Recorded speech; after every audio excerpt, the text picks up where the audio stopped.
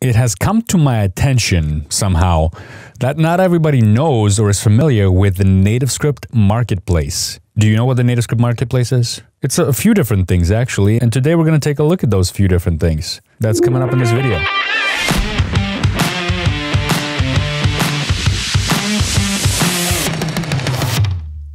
Alright folks, so what is the NativeScript Marketplace? Well, if you go to market.nativescript.org, you will see three different sections there, three tabs.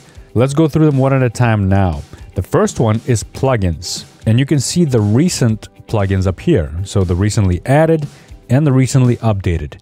Now these plugins, you can either submit right here by using the submit link at the very top. So if you created your own plugin, you can submit it here. But also, these plugins are automatically picked up from NPM. So if you go to npmjs.com and you search for NativeScript, you'll see a bunch of different NativeScript things here. And anything that starts with the word NativeScript, like for example, here's NativeScript WebSockets, anything that starts with that is going to automatically be picked up by the bot that crawls NPM for NativeScript plugins and added here. And also the date when this was published last, that's going to affect the sorting algorithm here for how these are displayed and whether they are recent or recently updated or recently added. And you can see all the different plugins here. You'll see 1,342 plugins at this time.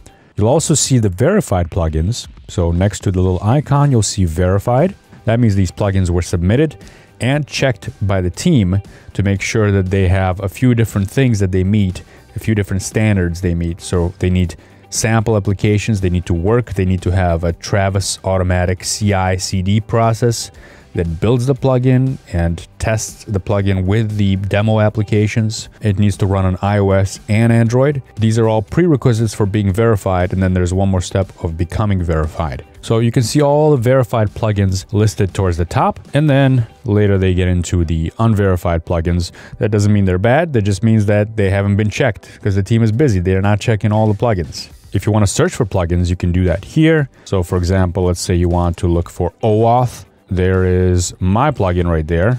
Not to plug my own plugin. Pun intended.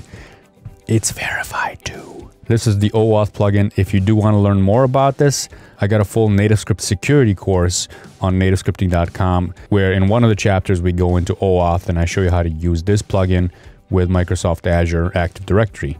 All right, so that's plugins. Let's go to tab number 2, which is templates. So if we look at templates, you can search the templates just like you could with plugins. These are just basically templates that when you create a new NativeScript application, you can issue the template command to generate one of these from scratch. I highly recommend using one of these templates if you're just starting out with a brand new application. And even if you're not, try these templates out, generate an app with these templates and see how these templates are set up.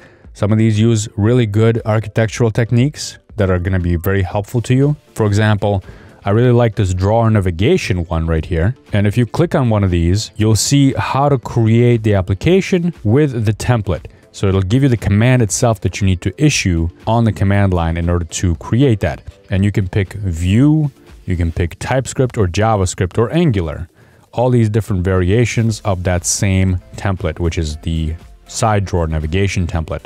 Then you got some information about the template, the walkthrough of the architecture, the styling, and so on. You even have a link to the GitHub repo where that template lives. You can see the pull requests, the issues, and whatnot with that template. And you can see how active the work on that template is. All right, let's go back here. Some of the fun templates that are available here, obviously not the blank one. The blank one is not fun at all, but it's nice to have because if you want to start with a blank slate with nothing in there, you can use the blank template. Just expect that you will have to build everything yourself. Now, with some other ones here, for example, the tab navigation is pretty cool. It gives you an idea of how the tab navigation works. Then you have some master detail examples here. One is with Convey, which is Progress Software's backend.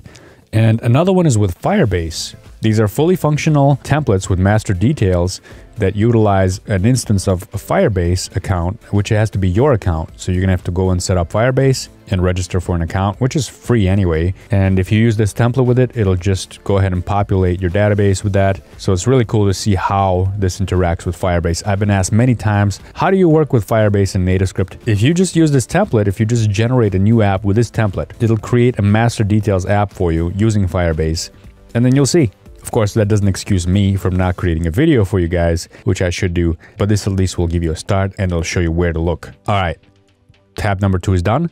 Let's go to tab number 3, which is samples. You have samples here that have been created by the NativeScript team.